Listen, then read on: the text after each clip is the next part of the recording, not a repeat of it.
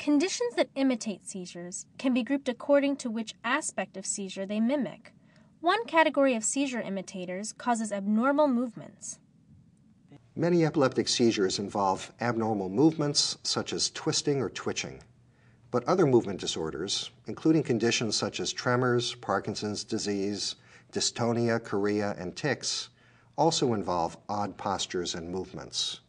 People who have these movement disorders do not show the concurrent EEG brainwave changes characteristic of an epileptic seizure, which can help to distinguish these conditions from an actual epileptic seizure. Let's look at how each movement disorder typically manifests itself. A tremor is rhythmical shaking of one body part. It looks like this.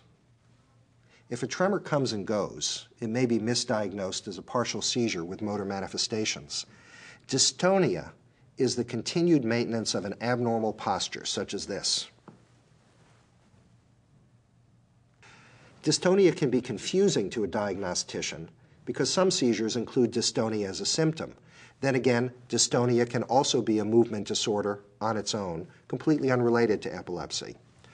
Another movement disorder, chorea, comes from the Greek word for dance. It manifests itself as if the hands were actually doing a little dance or fidget.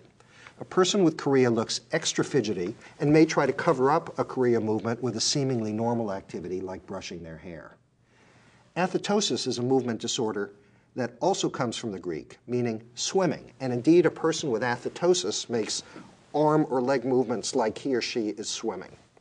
Now, chorea and athetosis can be combined into a condition called choreoathetosis.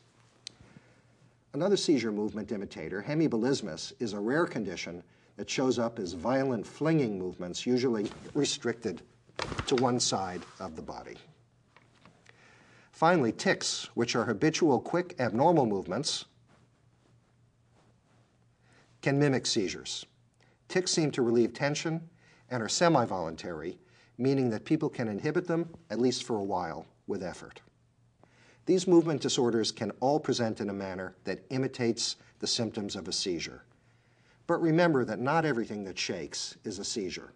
If you or someone close to you has seizures or a look-alike, please seek medical attention to get the correct diagnosis and treatment.